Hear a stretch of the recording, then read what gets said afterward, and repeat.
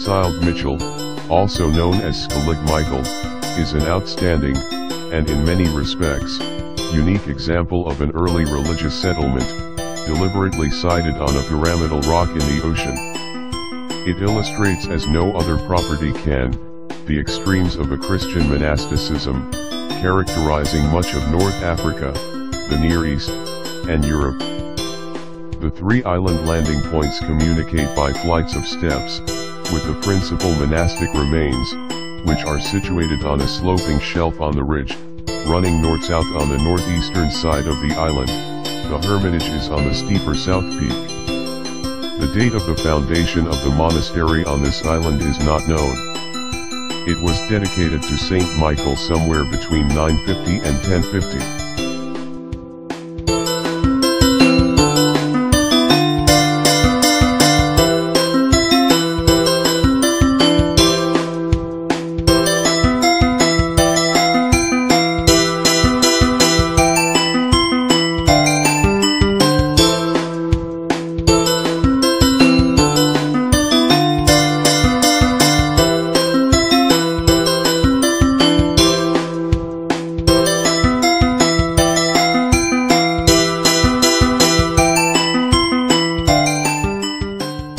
Sceilg Mhichíl is also one of Ireland's most important sites for breeding seabirds, both for the diversity of the species, and the size of the colonies it supports.